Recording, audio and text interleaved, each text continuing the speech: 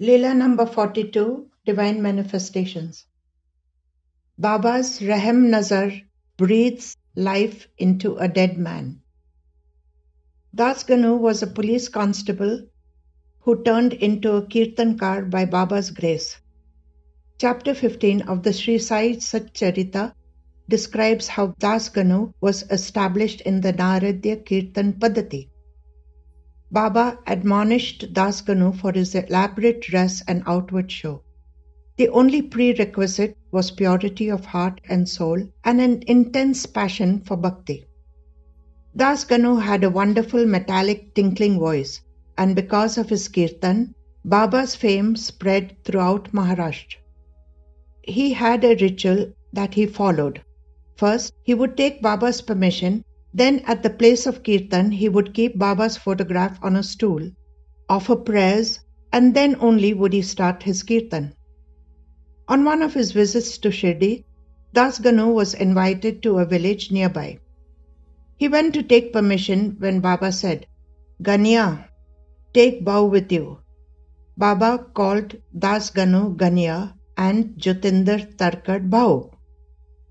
Das Ganu had no problem in taking Bhau with him, but he did not want to break his routine with Baba. Bhau would light Petromax lanterns in the Dwarka Mai daily and do Baba Seva.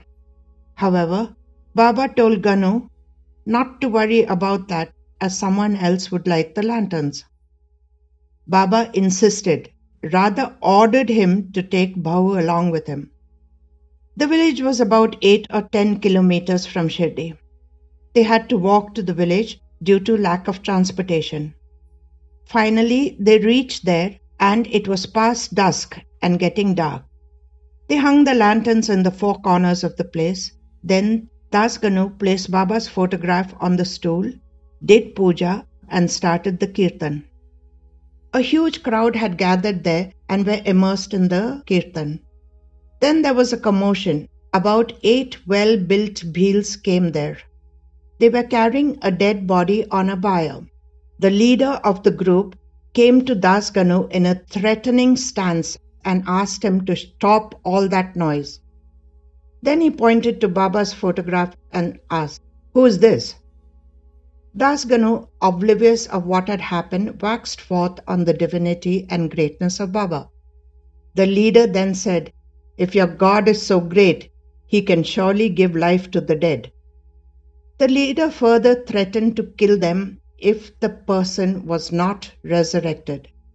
Das Ganu politely asked them to be seated. Then he turned to Bhau and asked his opinion. Bhau told Das Ganu to continue with the kirtan, for he knew it was Baba's Leela.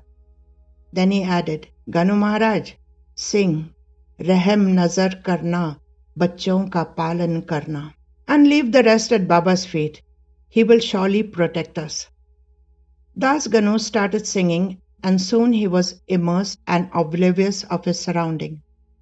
He was dancing with joy and devotion. Bhau was looking intensely at the dead person.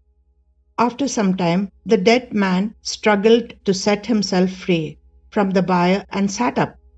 Bhau then went to Das Ganu and said, "Maharaj, stop the kirtan for a while.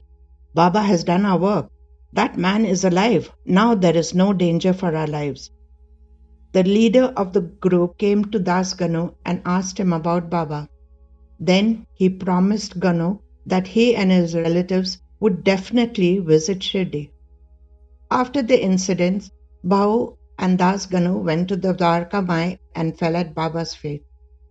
Baba said, "Are Ganiya, if my Bhau had not accompanied you yesterday, you know what would have happened to you." Simultaneously they both replied, "Baba, all this is your Leela. Nevertheless, please look after us and save us from these adverse situations and continue to shower your blessings on us." This Leela is taken from Sri Sai Swanubhav Tarkadanche.